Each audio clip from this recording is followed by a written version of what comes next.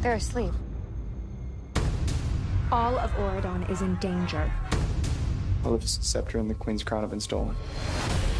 The sleeping spell spreads throughout Auradon. We're trying to discover which villain has perpetrated this evil.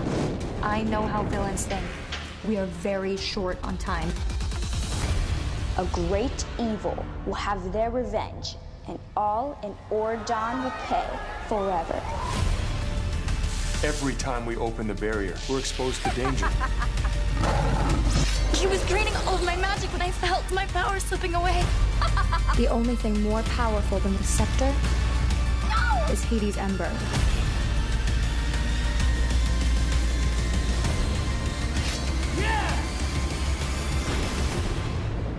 Unless I get that ember, it's game over.